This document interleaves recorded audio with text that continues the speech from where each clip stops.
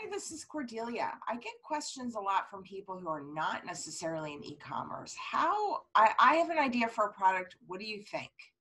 So I wanted to show you how to use Amazon to do a little bit of research for a product idea. Whether you want to sell it on Amazon or not, it's a good way to get a sense of the marketplace and what's out there. So somebody asked me, they were thinking about making leather bracelets. That was something they could make at home and they really liked them. And so I wanted to demonstrate with that. So first of all, when you start typing the word into Amazon, it does something called auto-populate, which means it's suggesting what it thinks you're looking for. Now, in this case, I'm actually using a Chrome extension called the Amazon Suggestion Expander, which is free. The Amazon Suggestion Expander. And so there's even more suggestions. But even without that, you will get sort of like a drop-down list of suggestions. So the first thing you want to do is see what comes up. That's things people are typing into Amazon. And so it gives you like a little hint about what people want. So I'm going to put in leather brace. See, as soon as I type the leather bracelet for men comes up. Okay, so now what am I going to look for here? There's some leather bracelets for men. The couple things to notice. First thing is, in the upper left-hand corner, it's going to tell you how many results there are for your search. And so in this case, the results are over 8,000, which is kind of a lot. There are some searches which have over 50,000 results. So in general, if I was going to sell something on Amazon, I would look for something that had less than 4,000 results at the most. But this one has 8. So that tells you there's a lot of other people selling it and it might be saturated.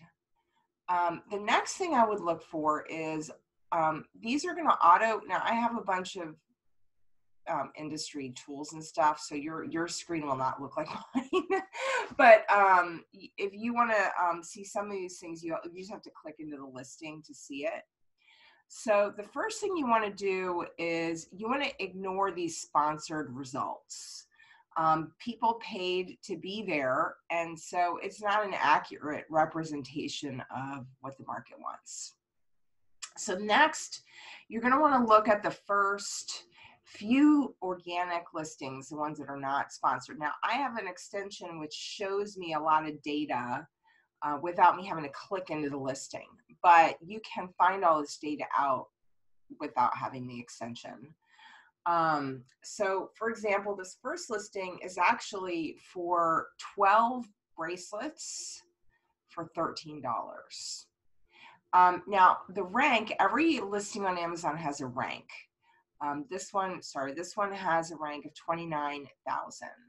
So that's pretty good. The lower the number, the better. Pretty much anything under 100,000 is pretty good. That's a super generalization, but gives you an idea. So if you want to make leather bracelets at home, now you can see what you're up against.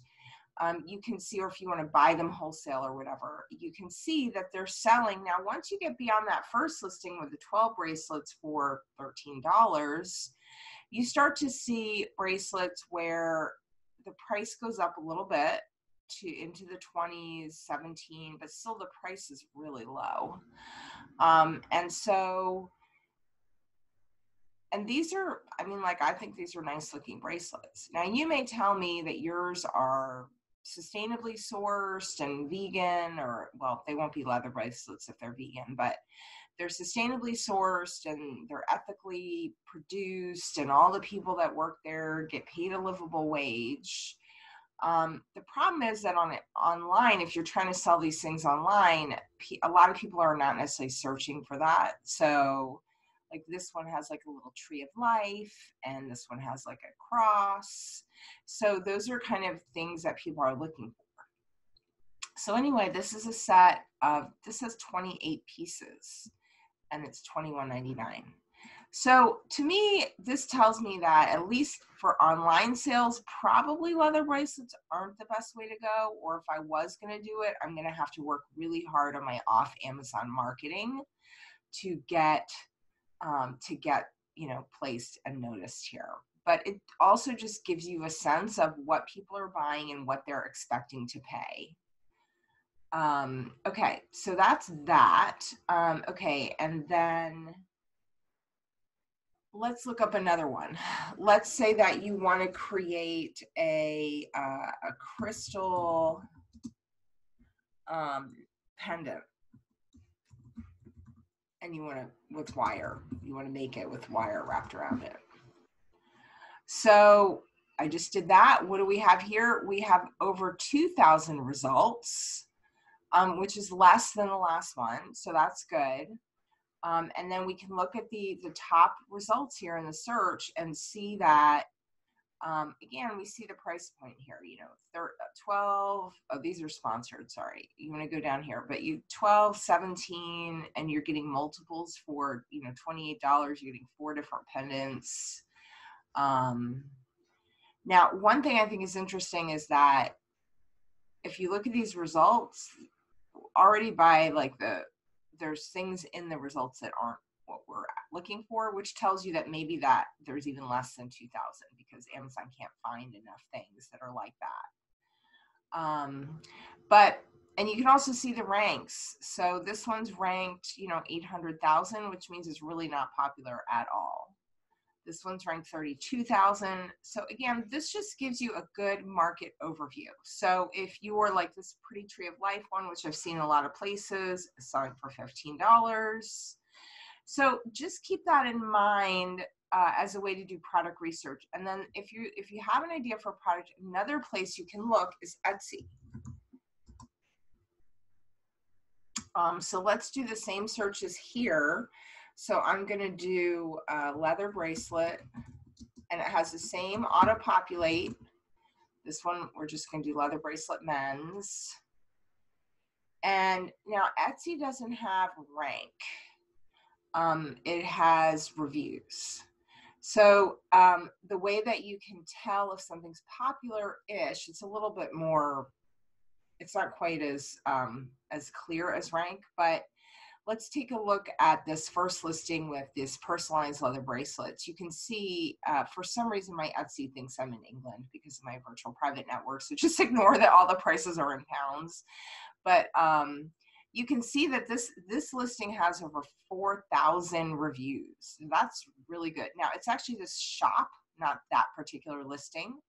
These are all sponsored results. So let's skip ahead to the non-sponsored ones. But still, now these are personalized leather bracelets. So you may say like, that's interesting. Like the price point at 22, in this case euros, but even if it was dollars, is a much better price point for me. So maybe what I need to do is sell customized leather bracelets and not just really cool looking ones that aren't customized.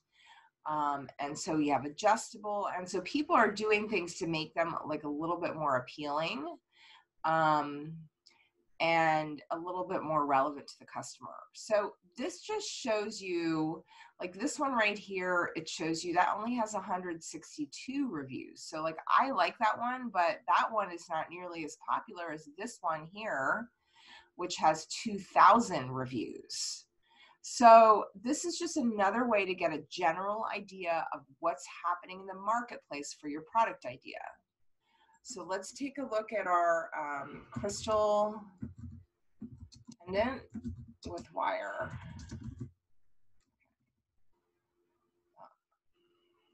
I'll just put that in. Okay, with wire. So once again, we have some pretty good results. That's what I had in mind, was this kind of wire wrapped crystal pendant. But you can see like this one, this listing here is 10 pieces and it's 20 euros. So, but look, it has almost 70,000 reviews. And this one here, it's only $3 or €3, has 5,000. So what does this tell me? That this product is popular, but the price point, what people are expecting to pay, is so low that I don't want to be in there because I don't really want to sell anything for $3. So anyway, that's just some basic product research methodology, whether you want to sell this stuff online or at a craft show or in your shop or in your home for friends or whatever. This is a really good way to just get an idea of what's out there, what people are willing to pay, and what people are thinking the value of your product is.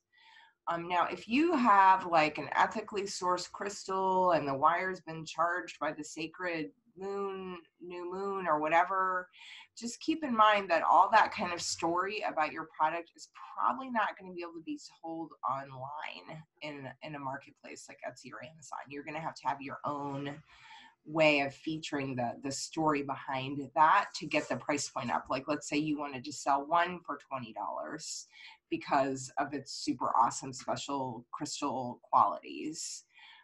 That's a whole nother sales process. So again, not necessarily mean you don't want to do it, but it's just a good way to understand pretty cheaply and freely what's happening in the marketplace.